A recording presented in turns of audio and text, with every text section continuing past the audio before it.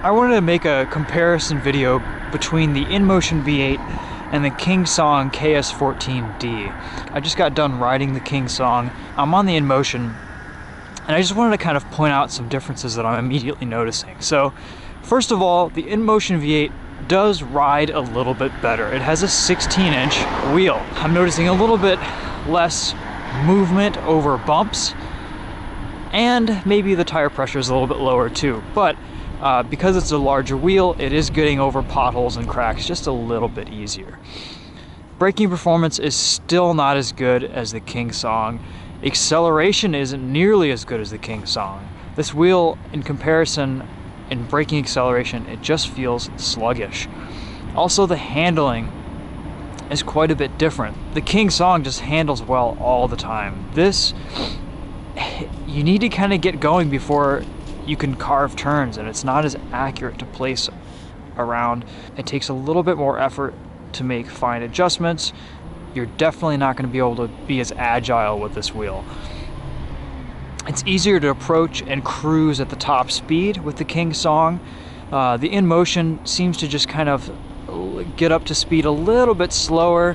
You might have a sensation of going a little bit faster in the Inmotion V8 just because it takes a little bit longer to get up there, whereas the Kingsong, you can just zip right up to about 18-19 miles per hour and sit there very easily. The Inmotion V8 is very stable. It is a fast wheel and you can confidently ride at a high speed for a long period of time, but you can do that with the Kingsong as well. Cornering takes just a little bit more effort, just the fact that this is a larger wheel, larger diameter. And handling definitely isn't as sweet. Still though, this isn't a bad wheel. I've gotten a lot of miles out of it. I've gotten a lot of enjoyment out of this wheel. But it's kind of just interesting making the comparison between the 14-inch and the 16-inch diameters. Personally, I prefer the way the Kingsong handles and rides. The Inmotion V8 is great. I could definitely do with just a little bit more acceleration and power. Advantages to a larger wheel are that you're gonna definitely have a little bit more rider comfort in areas where you have bad pavement or bumpy sidewalks like we're on right now. But as a result, you're gonna give up some agility and handling and just kind of fun to ride factor. So I think that pretty much sums up the differences. I do like the pedals on the Kingsong a little bit more.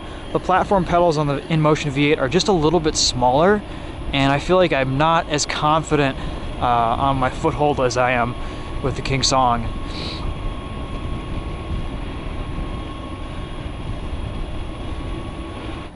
I will say though, the handling is very, very different between these two. Just the way they lean, the way they feel. I definitely prefer the way the Kingsong handles. It's just that much sweeter and that much more fun to ride. It's very agile. You can avoid things if you need to, whereas with a V8, you feel like you're standing up just a little bit higher, and you don't quite have the confidence in yourself to make those quick moves if and when you need to. So anyway guys, that pretty much sums it up.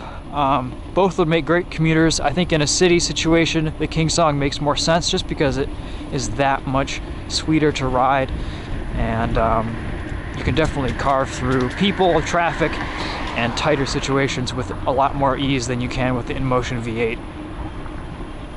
So there you go. Those are my thoughts.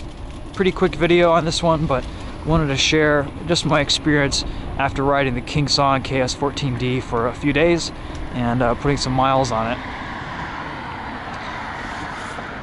Would I buy one in addition to my Inmotion V8?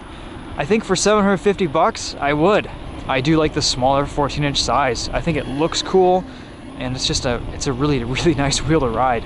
I could see myself using that on a pretty regular basis.